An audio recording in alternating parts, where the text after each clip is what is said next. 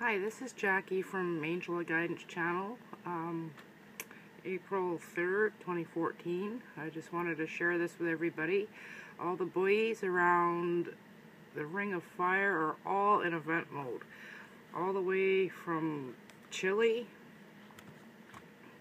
Lima, Peru, all the way up to San Diego, Oregon, Alaska, Japan, the Philippines, all the way down to Australia, New Zealand, even in Hawaii. Just look at that. All the way around the Ring of Fire. That is incredible. I've been watching this map for quite some time now, and I've never seen this before. That many buoys in event mode. It's from the National Data Buoy Center in the United States. I just thought I'd share this with everybody. That's quite incredible to see that.